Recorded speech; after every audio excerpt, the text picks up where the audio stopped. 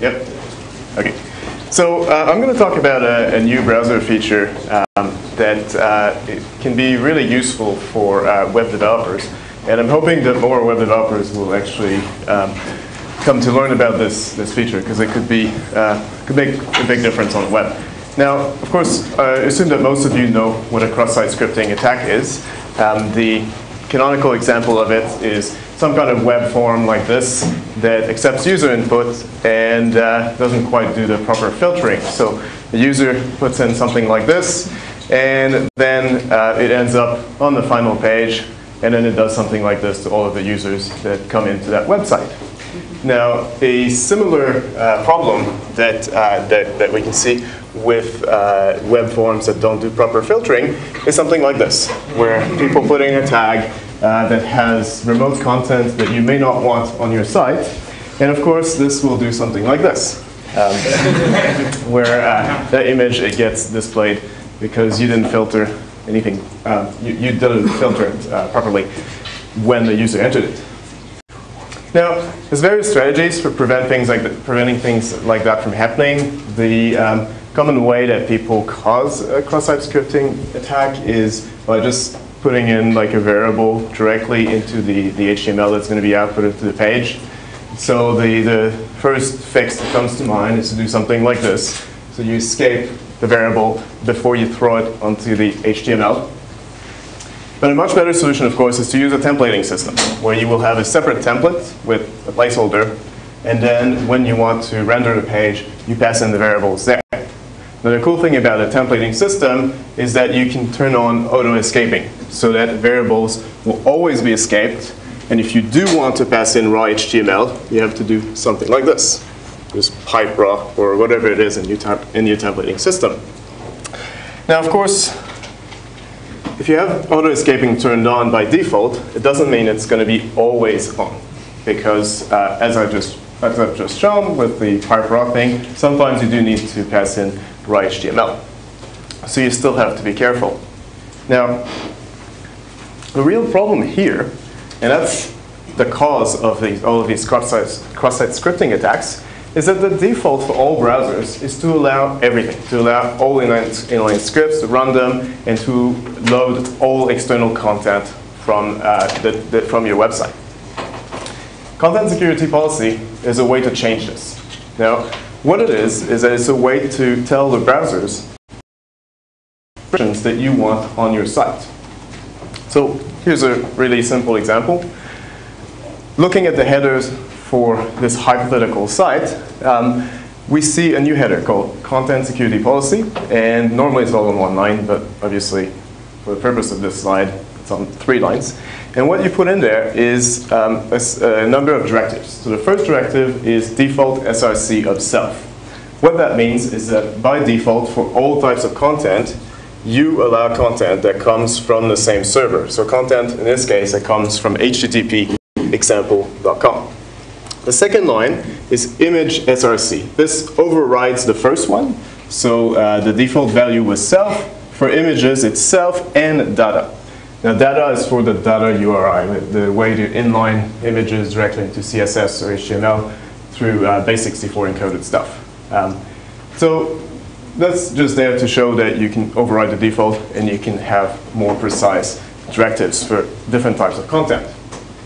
Here's another example. So same hypothetical site, but right now we're looking at a login page over HTTPS.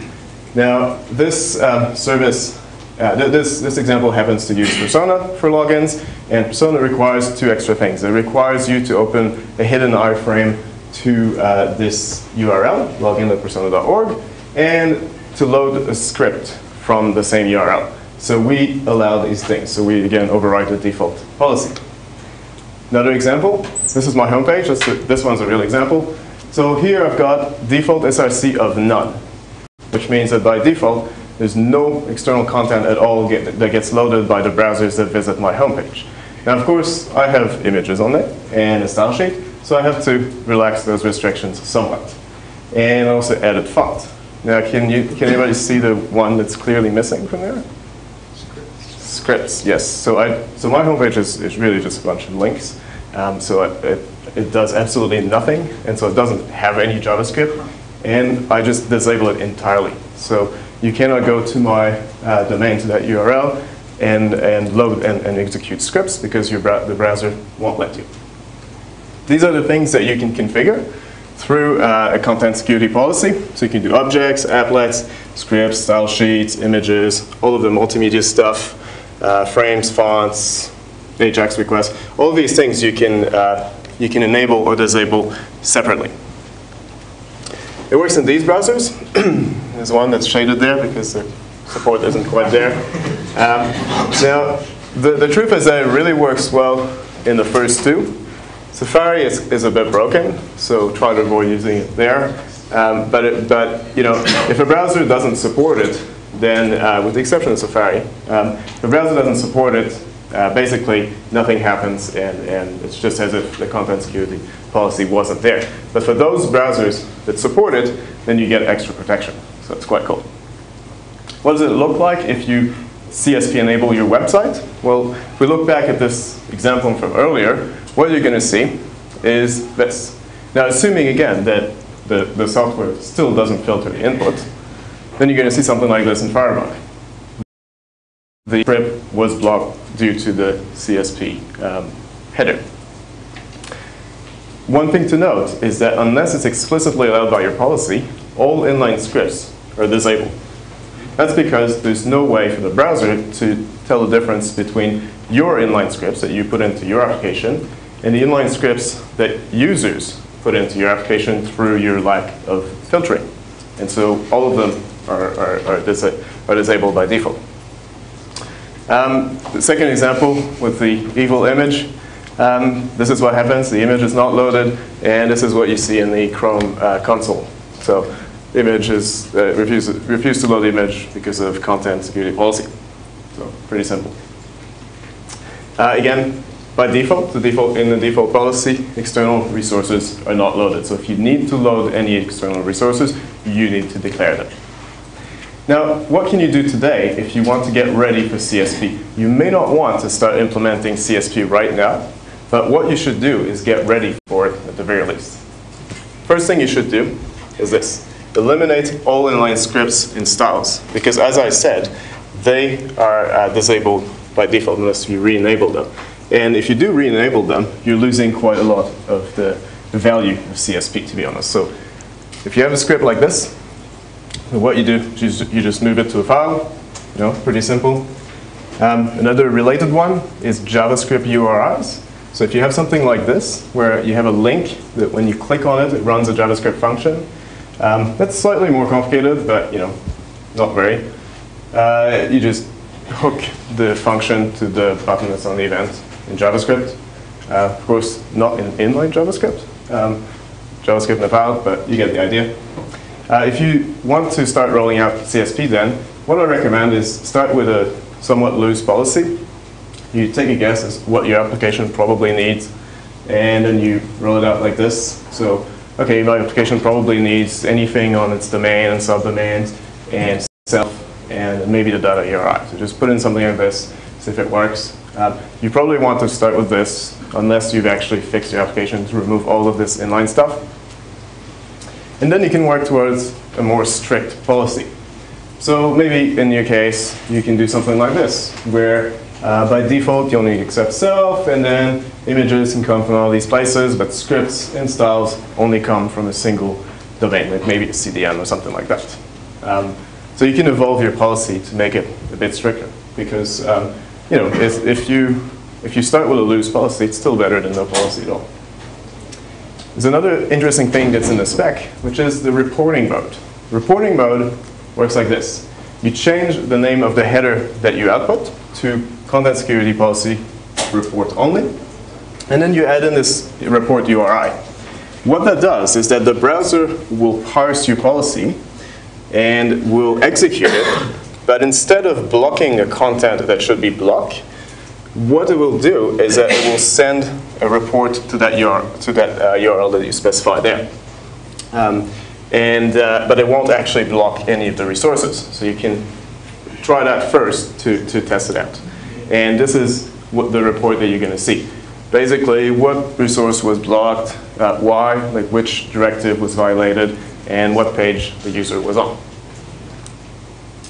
Now, another thing that's good to do, and the reason for that is that it's just an extra layer of security that you get out of it, is to add the headers, the CSP headers, not in your application, but directly into your web server config. The reason for that is typically you're going to have, I don't know, like a Django application that's running as the Django user or data or something like that on your server. But the Apache config will be owned by root, for example, or some other user, not the Django user. So if you put something like this in your Apache config and your application gets owned, then the attacker is still limited by the content security policy that you have. Now, that may not actually help you, but it might. It might make it a little bit more difficult to exploit your application. So probably not a huge thing, but you might as well do it that way if you're using content security policy. So I want to stress that this is not a replacement for proper XSS hygiene. You still have to use your templating system, escape your variables, all of that stuff. But it is a great way to increase the depth of your defenses. Got a bunch of resources here. In particular, this online tool there, CSP is awesome, was written by some guy that got really excited about CSP after I gave this talk at a security conference last year. And it's really good. It allows you to generate your policies quite easily. The other one, the Firefox add-on, is quite cool. You can create your own CSP policies for various sites that you visit, and it will be enforced by the browser. It's also quite useful if you're developing it for your own site. How much time has it got? Forgot it. 10 minutes. All right, excellent. I've got time for a bonus HTTP header. Now, this one is really cool too. Can anybody tell me what's wrong with this website? No HTTPS. Yeah, there's a little bit missing here, right? Now, I'm sure you can guess what sort of bad things could happen if you were using this version of the website, right? I'm not going to get into exactly how you force a downgrade attack of this kind, you know, the HTTPS to HTTP downgrade. If you're interested in how that works, look up this tool, SSL strip. But basically, the problem here is that there is a downgrade, and you know, it would be really nice if the browser would just see, hey, that's like a bank URL. I don't really want to connect over HTTP no matter what. So how can we make this happen? Well, it turns out that this is exactly what strict transport security is. Now, this is not, this spec does not consist of a list of bank website URLs. You know, that would be one way to do it. But instead, it defines a new header that the server can return. And this is the header. So strict transport security, that's what you add to your responses. And then it's got a max age of some number of seconds. And that's like a couple of weeks, months, whatever. So all you need to do is return this. And then the browser will cache the fact that you only want to serve your content over HTTPS for that many seconds. And then it will refuse to connect over HTTP. Yes? If you're forcing a downgrade attack anyways, couldn't the attacker just not send that header? Yeah, so it doesn't work for the first time, but it is remembered for that long, right? And the other thing is that there's also a preloaded list in Chrome and Firefox for certain URLs. But even if you're not in a preloaded list, like if you're always attacked, like if you're always being man in the middle, then you know it's going to suck for you. But typically, you know, you're not constantly under attack on every website you visit. So you know that's the same principle behind what everybody does with SSH, right? Trust on first use kind of thing. First time you see the SSH fingerprints, you're like, oh yeah, that's probably fine. And then the second time, you know, if they're different, then oh wow, they're different. Why don't you just shut down 480? That's a really good solution too, I would imagine. Yeah, would you like to propose that idea to appropriate It's standards? really simple. It's like if you don't want to ever transmit unsecured HTTP, just never transmit unsecured HTTP. Oh, you mean like for the bank to turn off? No, the bank doesn't serve over that domain. It's just that you use SSL strip, and then it's like you're using someone's Wi-Fi access point, and then they give you a different IP that you connect to, And so yeah, the bank doesn't actually disseminate. So this is a man-in-the-middle attack kind of thing. Yes, it's to prevent those downgrade attacks when you're being man in the middle. Yep. So that's all you need to do. It works in these browsers. If it doesn't work in your favorite browser, you should switch browsers. But really, like for your users that use another browser, they don't get any extra security. But the ones that use these browsers do. So it's pretty good. Now, if you have an HTTPS only site, there's no excuse not to turn this on. So just go ahead, add the extra header, and everything will be awesome.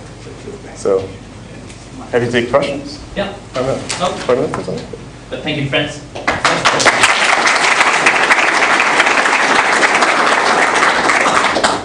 With the strict transport security, can you just set the max age to 0 and mean forever, or?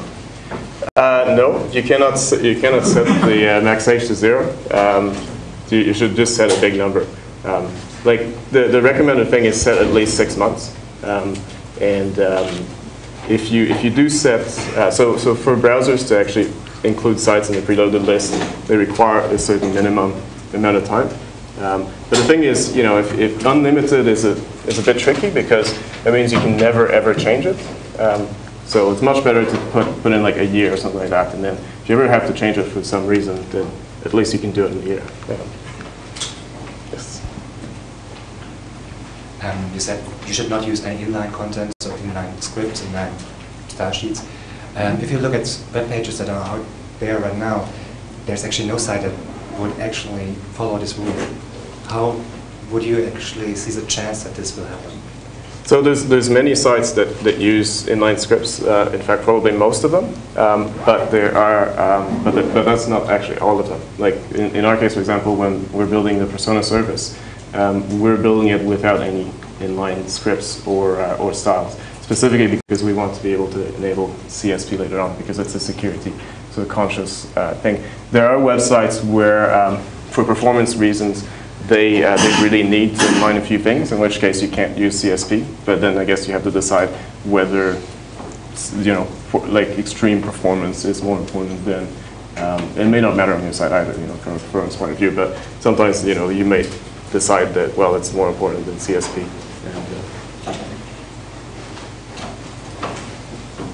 But yeah, it is a trade-off.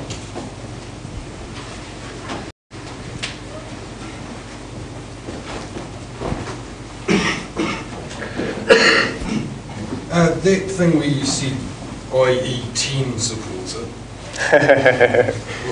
is that actually what they're claiming is going to happen, or is that just tongue-in-cheek? Right, so the questions about IE10 support, that was kind of half there on the slide. It's kind of half there in IE10. I think it's just like reporting mode only or something like that. And it may not even work fully, I don't know. I don't have an IE10 browser to test with, but it's not really there. So my question relates to caching of that information, so specifically strict transport security, but also CSP. Is CSP cached? CSP is not cached. Okay. And if the user clears their browser cache, does the strict transport security information, is that also cleared, or is that retained as a separate? Yeah. So so is it in a separate area, or is it part of the browser history? I don't know, and the answer is that it's probably different in Chromium and Firefox, but I should look it up. It would be better if it weren't clear. Oh, well, thank you.